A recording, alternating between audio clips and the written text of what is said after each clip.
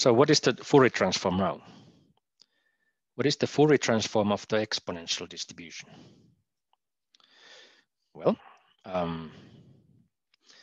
by definition, we integrate over the real line e to the I theta x mu dx.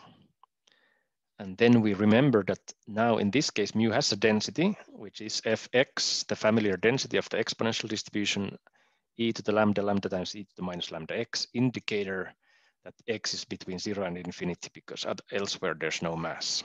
So this is the density of the exponential distribution.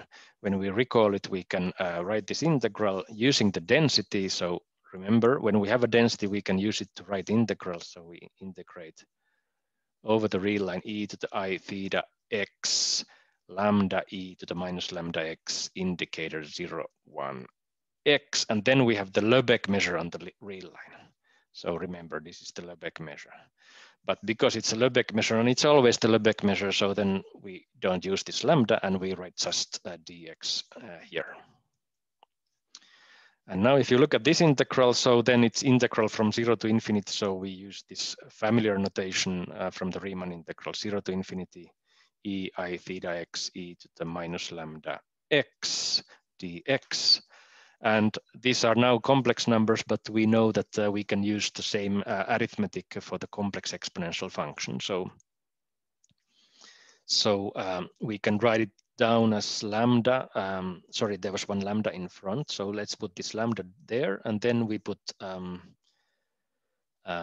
I theta minus lambda there, and then we substitute from 0 to infinity e to the I theta minus lambda x, because lambda is positive, and then this imaginary part has absolute value 1. So then the substitution makes sense, and you can verify or refresh your complex analysis and see that that's what this gives you. So at every theta, the Fourier transform of the exponential distribution is this number here. Maybe there's a question. So basically this Fourier transform takes a measure and makes it a function. Yes, it wants to eat a measure. So you give me a measure, I eat it, and then I produce you a fingerprint of the measure, and this is a function. It's a function on the real line. Yes, exactly. So input is a measure mu, output is a function mu hat. So this is a measure on the real line. This is a function which maps the real numbers to complex numbers. So it's a complex valued function on the real line, describing the kind of, if you give me one number, so it kind of describes the frequency of the measure for that input, for that frequency. In some sense, it gives you kind of frequencies of measures, and it describes somehow the measure in variation. What else? Can you also reverse this since it's a Fourier transform? Yeah, can we reverse it? That's actually what we are going to study very soon. Yeah. Okay. Yeah. So when can we reverse it? Does this fingerprint uniquely characterize the probability measure, or does it not? So we'll come back to that soon.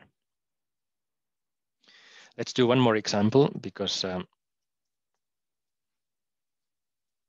that was the exponential distribution. So it was a distribution with the density.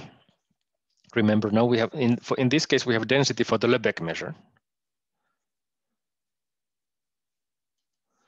Let's do another example. So we don't need to have a density to define a Fourier transform. So let's take let mu be the Poisson distribution,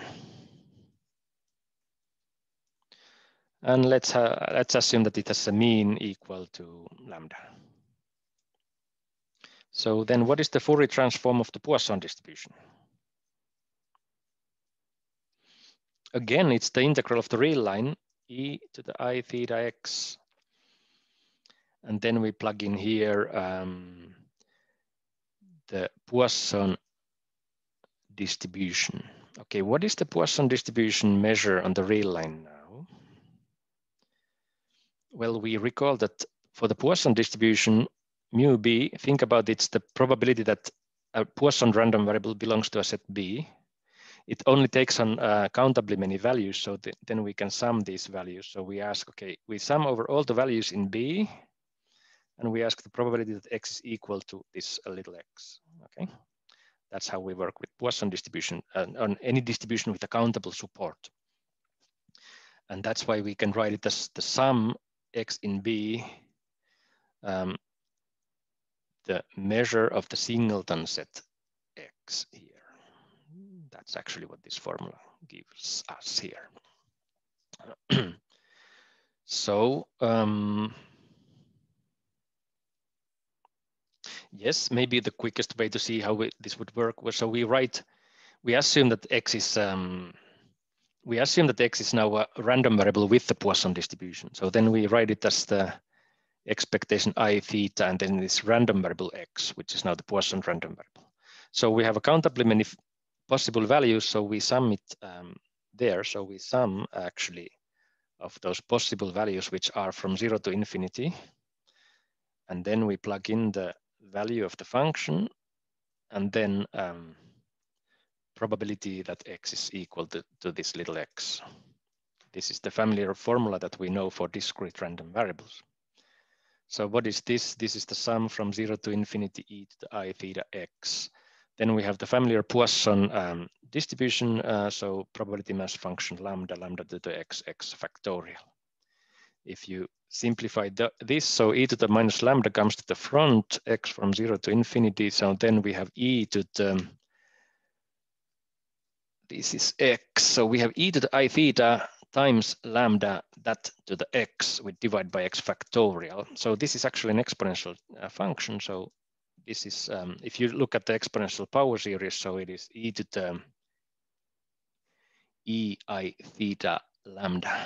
If you simplify that, so it's e to the lambda, e to the I theta minus 1.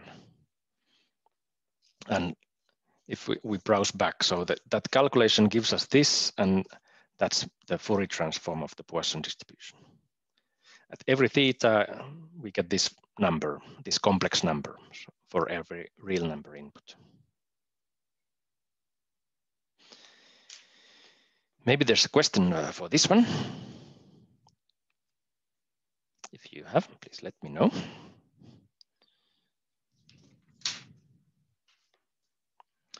No question. Okay. Finite example, one more, because I think it's helpful to see. Let mu be the standard normal distribution.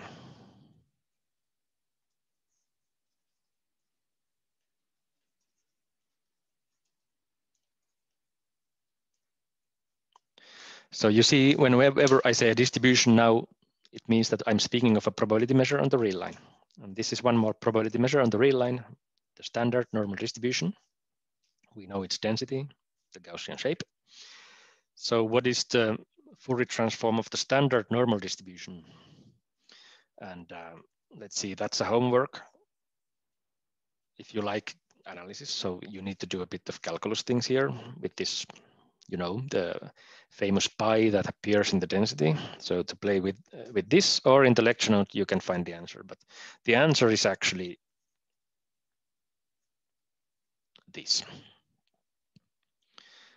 Actually, kind of the famous thing here is that if you take the Fourier transform of a Gaussian, so then the Fourier transform has also Gaussian shape.